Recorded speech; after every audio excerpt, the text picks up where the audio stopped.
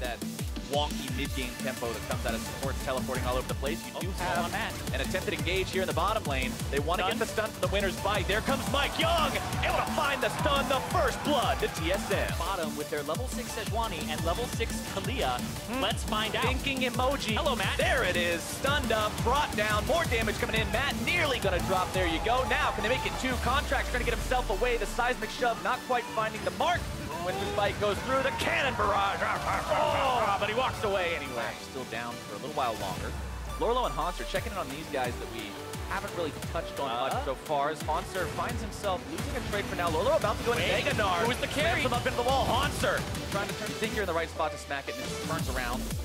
Contract's trying to go in, not landing the stretching strikes or the elastic slingshot. Now getting himself back high, falcing forward, trying to find some damage here. Flashes away from Mike Young's counterattack, but they're still looking to make more happen. Stopwatch comes out. Will it buy the time he needs? I do not think so. Bjergsen grabbing the kill on that one as they're going to make it two.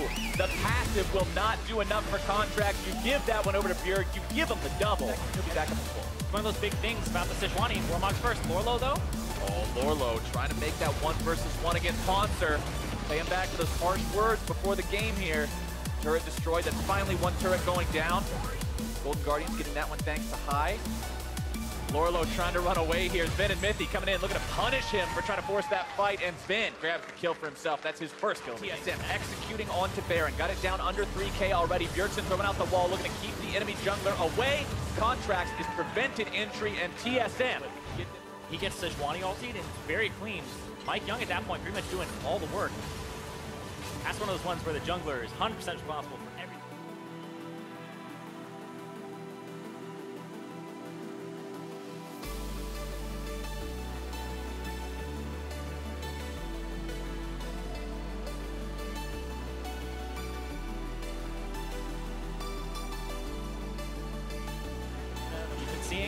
Now engaged, but Contracts can't do anything there. Instantly going to be losing the passive. TSM should clean him up, except for the fact that TP is going to be used to get him out. It won't even matter. Bjergsen going on a killing spree here. With your main engage, your main tank down.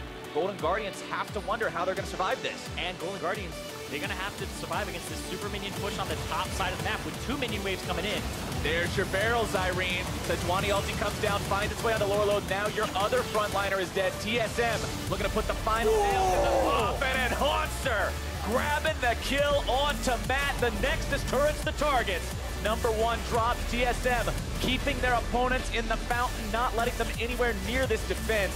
The minion wave is still there. The turrets are still falling. Sven goes forward. There's just nothing the Golden Guardians can do. High nearly going to drop, but the Nexus goes first. An 8-0 victory for TSM. The shutout for TSM. Exactly what they wanted to see here up against the Golden Guardians. Moving themselves to 2 and 3. And a little bit further from that bottom pack. And that's what we said for TSM this game was about. You need to start finding those wins. You want to say, yeah, we're that team everybody thinks we are. We're that team that's loaded with this star power that everybody's expecting to live up to the TSM name and go to the playoffs and do all these amazing achievements that you always see TSM being one of the teams in the conversation for who's the best in North America. That's what you got to see. They need to start turning it on, working together as a team. We got to see some great team play from them here. And I really liked seeing Mike Young on the Sejuani. I talked about the Shyvana, the Kazakhs. His champion pick usually was the one that stood out to me as not being synergistic with the composition, where they could use maybe another tank, right? But I really like the Sejuani here. I like the way that he played it. I like the pressure he exerted on the bottom lane. It kind of made it so that the Golden Guardians' winning lane pick was shut down by all of the pressure from Talia, GP, and the Sejuani to boot. Mike Young on the Sejuani, absolutely fantastic. I'm sure we're going to see TSM drafting him some more.